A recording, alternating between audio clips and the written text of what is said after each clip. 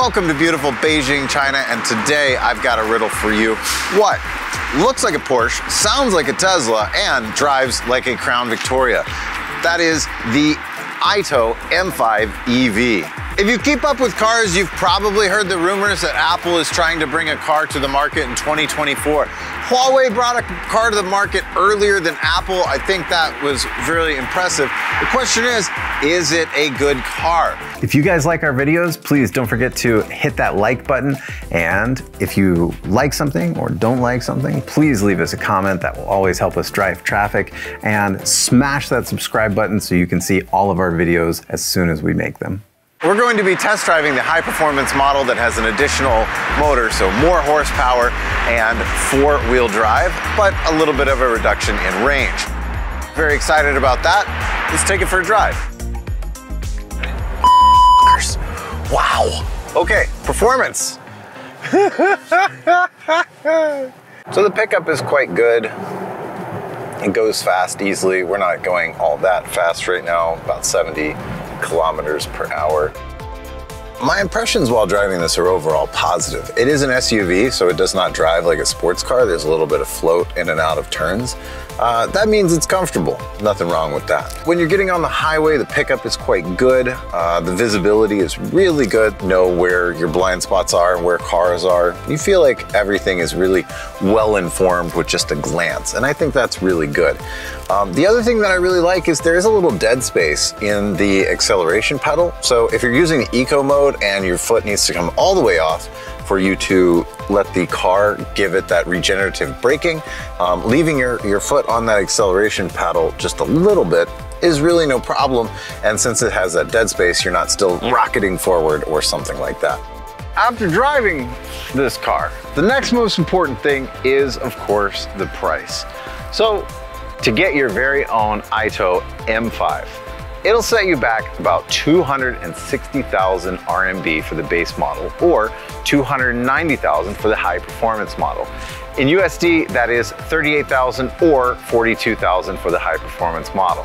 I think this can be called luxury without the price tag. The inside of this car is quite luxurious and it drives really well.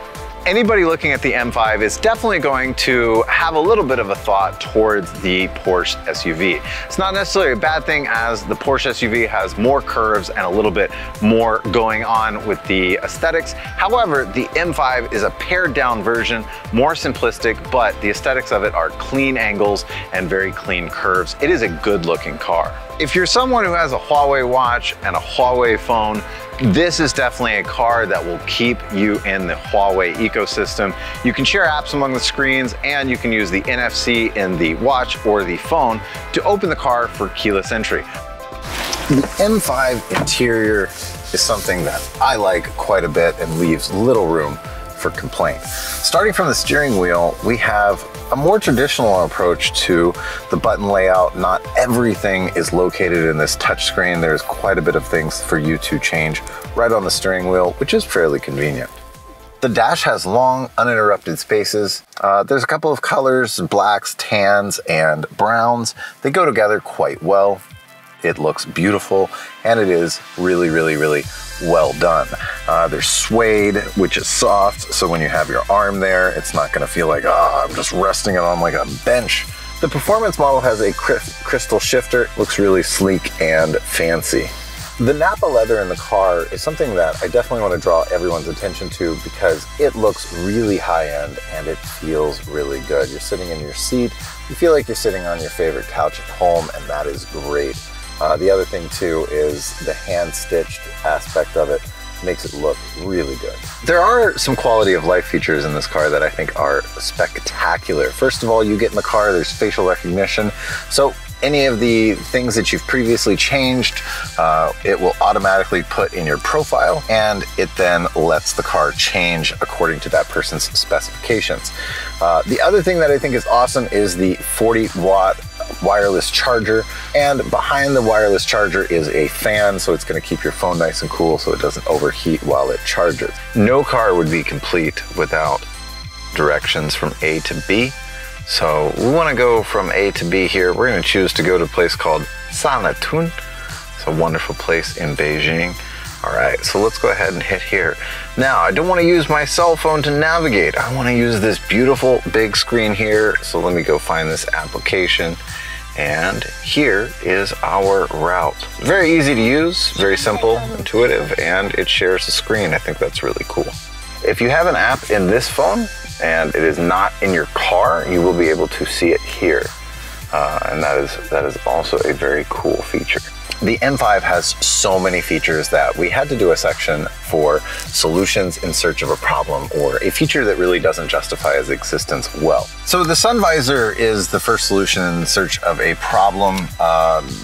It works just like a regular sun visor, no complaints there, but you flip it open and they have a way to change the color. I don't wear a lot of makeup, and that just seems like why. I don't really understand. It's good to have a light. You just need the light to go on and off. The second one is the door has an LED strip in it that lights up if there is something moving behind the vehicle. The problem is in daytime you can't really see it that well, and it does work at nighttime. The third one is the super home screen. So we have all our Huawei apps right here. This screen is very fast, very responsive. When you're sharing an app from your Huawei phone to this one, there's a loading time and things take a little bit longer between the apps. And that just doesn't have the same user experience as the native screen that is in the car. As a bit of an audiophile, I am very impressed with the sound system in the M5. It is Huawei sound, so it is Huawei's proprietary sound system. There are 19 speakers, and it reproduces sound very, very, very accurately. Acoustic music sounds really, really good, almost like you're in the room with someone playing the music. Anything with heavy bass is produced very accurately, and you really get those deep tones resonating through the car really well. The back seat is, of course, not bad at all. Something I definitely like. Napa leather across the seats makes it very comfortable. The other thing with it is there's nothing here in the middle, so if you sit in the middle, you're not going to be uncomfortable. AITO M5 EV is a car that really impressed us. Not only is this a car that's brought to the market by Huawei, an electronics manufacturer that's making phones and watches. That takes a ton of guts. This is a car that looks good, drives well, and does not have a price tag that is unaffordable. It is quite reasonable for the level of luxury that you're getting. So, come to China, try one out.